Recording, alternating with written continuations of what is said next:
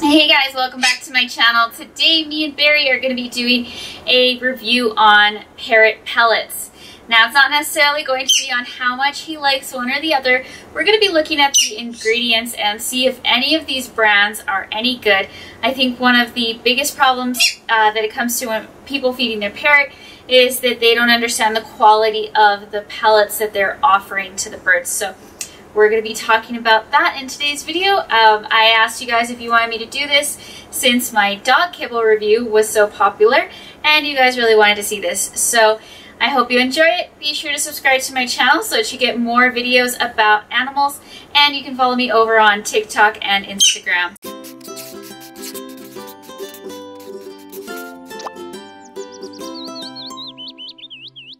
I'd like to thank the sponsor of this video, Weekert. They provided me with an ultrasonic air humidifier, which I've really been enjoying. This humidifier was designed in California to improve air quality in your home. It actually has a UV sterilized bulb to kill bacteria. It has a remote control, but better than that, it actually has Wi-Fi that you can control it from, and this actually does hook up to Alexa. It has a 1 to 12 hour timer. It also has an essential oil diffuser, and it holds 5 liters or 1.3 gallons. So this is made for about a 500 square foot room. It will mist for at least 24 hours straight and then will turn off when it is empty. And it's BPA free. I use it in my office, which is also my plant room. It's been great at keeping my plants humid. I also recommend it for reptile rooms or just any room. I'll link all the information down below. First of all, let me mention that I did do another video explaining what parrots should be eating. I did a video talking about how to get your parrot to start eating vegetables. A lot of people don't realize that parrots actually should have a diet of 80% fresh fruits and vegetables, mainly vegetables. And it's a little bit different depending on the species. So your smaller birds, like your parakeet groups, they're going to have 60% fresh diet, and then the rest seeds. So for larger parrots like this one, you really only want them to have about 20% seeds in their diet. Now there are also macaws, for example, that do need a higher fat concentration in their diet. And then lectus parrots and lorikeets also have a little bit of a different diet, but this does fit most types of parrots. And so yeah, they are supposed to be eating a lot of vegetables, which a lot of people don't realize, and is super important to your bird. And of course, I have to address how some people will be like, well, in the wild, birds eat seeds. Well, yes, and in the wild, birds burn a lot of calories, so they have to keep warm.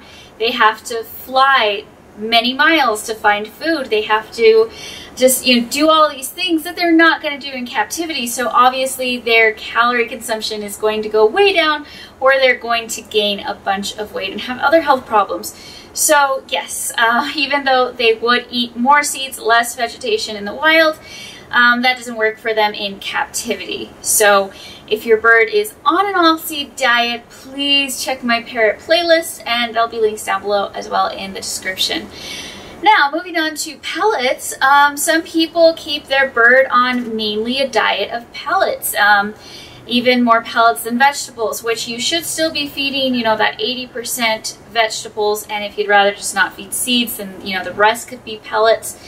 But I actually don't do that, and I get a lot of people asking me why I don't do any pellets for my birds. Well, that's probably going to kind of get explained to you as we go through this video, and I'm going to show you what pellets really are. And yeah, so I like to keep my animals on just natural food, what they would actually be able to find in the wild, or the closest thing to it. And so let's go over pellets and why I don't agree with people that feed their birds only pellets. But before we do get started, I just want to say that this review is not just a review for me. It's also to help teach you guys how to read a bag label. And that's one of the things I wish people had gotten more from my kibble video, is they wanted me to just review every dog food out there for them. And if you really pay attention to this video, you're going to see how to actually read the labels and then decide for yourself. Like, you can go into any store, pick up a bag, and you should be able to understand what's in that bag. So besides just getting a review from me, I hope this teaches you guys how to look at the food labels. So I'm going to go over common brands, and to start off with, I wanted to start with Supreme. This is Supreme Fruit Blend Flavor Parrot and Conure Food. This bag of bird food is complete junk. And so let's take a look at it. The main ingredient is corn, soy, wheat, and sugar. It actually has sugar as one of the main ingredients. Corn, wheat, and soy are filler foods. This is completely valueless to be feeding to your bird. There's hardly any nutritional value out of that. This is just what kibble companies put into food in order to fill it up. I mean, you'll find the same ingredients in dog food, cat food, other types of food, and now parrot food, except at least, you know, with some dog food, you're still getting a little bit of meat or other things in there. With this, all you're getting is corn, wheat, and soy. Like, the food is the filler. And of course, most care guides are going to tell you not to feed your bird sugar and candies and sweets. Of course, you get sugars broken down from any type of food that you eat, but that's the natural process of it. You don't need to be, you know, cramming extra sugar in there, especially for these birds. So it's just a horrible thing to have as one of the first ingredients. And so there is a small amount of fruits. Now, when I make chop, I have 6 to 8 vegetables and then 1 or 2 fruits, because you do want to focus more on vegetables than fruit. Because, of course, fruits should be limited, because we go back to the whole sugar thing. And so I'm sure that there's a very limited amount of fruit in this food, but it's just still not a good selling point. And, you know, that's kind of what they're going off of here, is that they have fruit in it. And it's like, but we want vegetables. We don't want a ton of fruit. A ton of fruit and sugar added on top of that. You can see that's just not a healthy diet for anything. Okay, other things about this is that, still on Supreme, the food is also dyed for the color, so it has yellow 5, red 40, yellow 6, blue 1, and red 3. So that's a lot of garbage to add to your bird's diet, and birds do like color. That is a, you know, great way to get them to eat their food. But you want to, you know, provide different colored vegetables, because, you know, each one has different types of vitamins and stuff. You don't want to be dyeing their food. Just, you know, giving them dyed corn is what's going on here. And so it has yellow 5, and there's multiple studies showing that health problems come from the yellow 5 dye. Next, I do want to point out that this food actually has methylene, which is normally found in fish and meat products and used in dog food to supplement for low animal protein diets. So what is this doing in a parrot food? I really do not have the answer for that. They don't need meat. I guess this is because the diet is so loaded in carbohydrates they're adding this. This also helps increase appetite in dogs and cats, so this might encourage your bird to eat its food. That's what I think it's used for here, with added sugar to get them craving food. In dogs and cats, this is known to cause kidney stones and liver disease. So really, it can't be all that great for your bird. Now, we don't have a lot of studies to show what this does to birds, but considering that they don't have high amounts of this naturally found in their diet, I think we can guess that the results are not going to be good and could possibly be worse than the results that dogs and cats get when you know, they're getting kidney and liver disease from D-L-methylene. So basically, there's just nothing nutritious in this food, and all of Supreme food is pretty much the same. They have different bags, but it's all the same main ingredients, and it's not very good for your birds. And so it contains a lot of sugar. It has same main ingredients, and you're going to notice that that's pretty common in most of the brands that we're going to look at. And these are just, you know, your popular brands that you're able to find at PetSmart, Petco, or Chewy's. I tried to pick out things that are just easy to access. And so one of the important things to understand about a pellet diet when it comes to your birds is that this can actually cause them to have inflamed and irritated skin. This is what leads to feather plucking. So a bad diet can actually cause for them to have itchy skin that they're constantly, you know, pecking at and pulling their feathers, and then it develops into a habit, and then you just have a really bad issue, you know, going on there. So you want to keep your birds happy, healthy, looking pretty, and make sure you stay away from these foods. And so let's go over some of the other ones. And now that I kind of showed you a little bit about what all of this means, I think it'll start making sense to you when we look at other brands. So another one is Rooty Bush Daily Maintenance. And this again mainly is corn, wheat, and soy. At least they don't have sugar, but salt is a main ingredient. That's kind of weird. It's also full of alfalfa, which isn't bad for them, but like I add alfalfa sprouts to their diet. I'm just not sure I want to be giving them a lot of alfalfa on a daily basis, because again, alfalfa is used as a filler in dog and cat foods. So it's not like it's a staple diet. This doesn't have the food dyes, but it does still have the DL-methylene and lots of those other compounds. So now let's look at Missouri Parrot Diets Maintenance. Again, corn, wheat, soy. This one does have flax seeds. And flax seeds are just a super easy thing to add to your bird's diet without also adding a ton of wheat. So it's super easy to just buy flax seeds and then have more fun actually eating them individual than have them ground up in their food. Another brand is KT.